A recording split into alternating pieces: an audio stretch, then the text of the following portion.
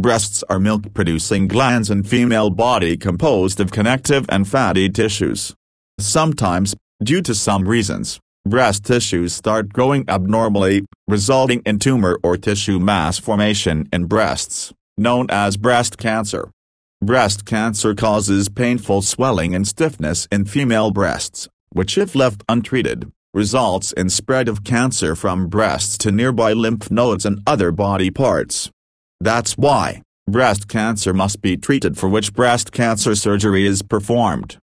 Breast cancer surgery has two types, which include lumpectomy and mastectomy.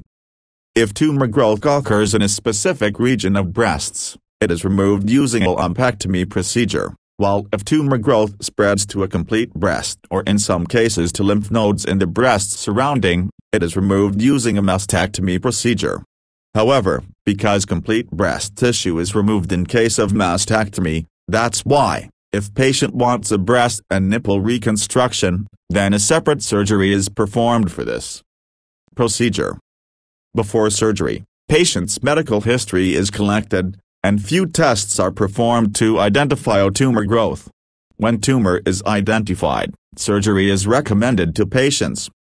During surgery, patients receive anesthesia to become unconscious, and a small cut is made near the nipple and upper region of the affected breast, through which tumor tissues are removed through lumpectomy.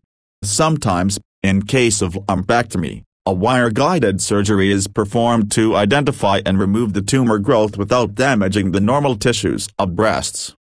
If tumor growth starts spreading from breasts to nearby lymph nodes, it is removed through a mastectomy procedure, for which, in addition to breast tissues, lymph nodes in the armpit region are also removed. If patient wants a breast reconstruction surgery, then mostly after the tumor removal, a silicone shells or belly fat is used for breast reconstruction. After the surgery, a wound in the breast skin is closed with the sutures. After surgery, patients are transferred to recovery room, and are discharged after a few hours of hospital stay. If only tumor removal surgery is performed, then patients are discharged the same day of surgery, while if breast reconstruction is also performed with the tumor removal surgery, then patients are discharged after 1-2 days of hospital stay. If you have any question relevant to this video, or if you want to suggest us a topic, you can reach us through our Facebook page. Its link is given in the description box of this video.